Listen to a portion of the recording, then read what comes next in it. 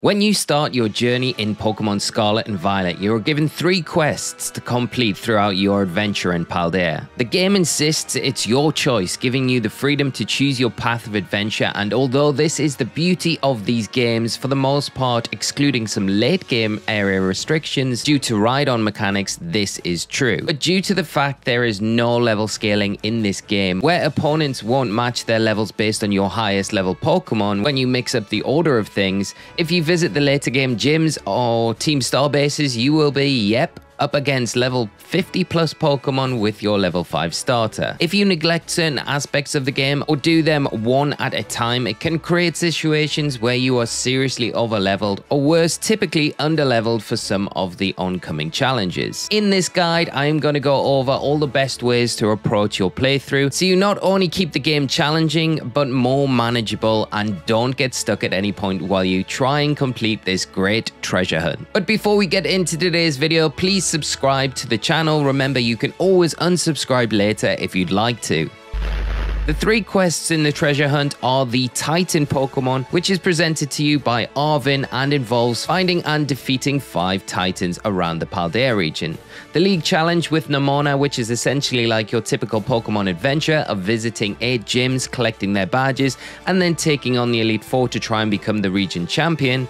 And finally, Operation Starfall with Cassiopeia, which involves taking down the 5 Team Star bases. Now, not to spoil things for your own playthrough, I will only note the types and levels of the challenges in each of these quests to help you best decide on how to approach all 3 of these challenges. Later in the video, I will also give you my opinion on which route you should take in approaching all of these challenges. Now, the 8 gyms are located around the Paldea region, and the typings of each gym are Grass, Bug, Electric, Ice, Normal, Water, Psychic, and Ghost. Team Star have 5 bases, and each one is based on a different type. You have the Fighting Crew base, the Poison Crew base, the Fire Crew base, Fairy Crew base, and Dark Crew base. And the Titan Pokemon are based here on the map and are made up of the Stony Cliff Titan, the Lurking Steel Titan, the Open Sky Titan, the Quaking Earth Titan, and the False Dragon Titan. All Rock, Steel, Flying, Ground, and Dragon types respectively. Now, to begin with, we'll go through the levels and rewards that you'll get for beating the Titan Pokemon. The Stony Cliff Titan is level 16, so it's the lowest level Titan, and for beating this, you will receive the dash function on your Ride Legendary. This allows you to press in your left analog stick and your Ride-on Legendary will dash, will run, so it will make getting around the Paldea region a lot quicker. The next Titan is the Open Sky Titan, which is a flying type Titan. It is level 19, and the reward for beating this Titan is the ability to surf on your ride Pokemon. The Lurking Steel Titan is the next one on level 28, and once you've defeated this one, you're going to be given the ability to jump a lot higher with your ride-on Pokemon, meaning that you'll be able to get up and over some of the bigger obstacles around the region. The Quaking Earth Titan is the next Titan, and it is at level 44, which gives the reward of gliding once you complete this Titan, meaning that you'll be able to jump from higher points and glide with your ride-on Pokemon, allowing you to get to certain areas that you maybe weren't able to get before.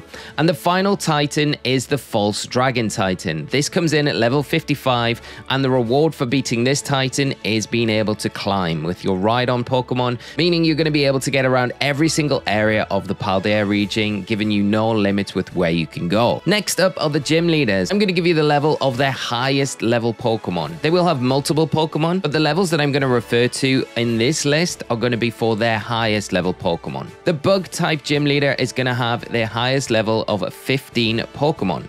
The Grass gym leader is going to have a level 17 type. The Electric gym leader is going to have level 24. The Water type gym leader is going to have level 30. Normal type is going to have level 36. The Ghost type is going to have level 42. The Psychic type is going to have level 45, and the Ice type gym leader is going to have level 48. Then we'll move on to the Team Star bases. These are the levels of each Team Star boss's highest level Pokemon. We're going to start off with the Dark Crew base. This is going to have the highest level Pokemon at level 21. The Fire Crew base is going to have level 26.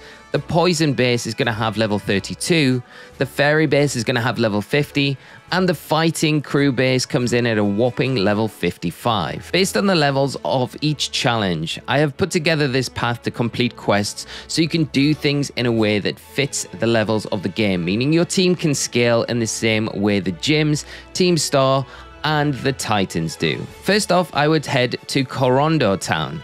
This is the bug-type gym in the South Province. Once you've beat this, then head to the Stony Cliff Titan in the South Province Area 3.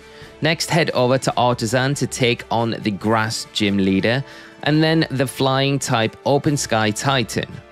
After this, you can head to the Dark Cruise Team Starbase in the South Province Area 2, and straight after this, take on the Team Star Fire Crew base in the East Province Area 2. Then head to the Electric Gym in Levincia Town, before taking on the Lurking Steel Titan in the East Province Area 3. Next up, you can head out to Cascarafa Town to take on the Water-type gym before moving on to the East Area Province 3 to take on the Poison Team Starbase. Next, head to Medali Town to take on the Normal-type gym, and after this, you can head into the Glacedo Mountains to take on the Ghost-type gym leader at Montenevera. Next, take on the Quaking Earth Titan in the Acero Desert before heading down to Alforanada Town to beat the Psychic gym leader.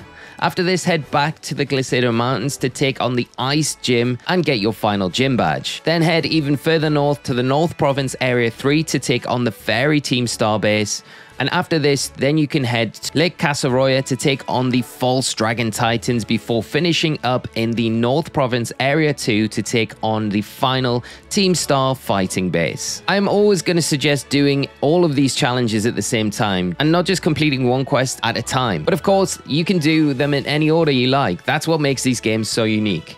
This guide is to give you an idea of the levels and locations of these challenges and at least one path that you can follow that would allow you to level up alongside each challenge. So you're not too over-leveled for some challenges and definitely not under-leveled for others when you're heading out towards the post-game. I hope you found this video useful, and I would love to hear your paths that you've taken on your adventures down in the comment section below. So do leave them and let me know if you've got a better route than what I've suggested here. Thanks so much for tuning in, friends. If you have enjoyed the video, do drop a like and subscribe to the channel for more Pokemon Scarlet guides. And until next time, bye-bye.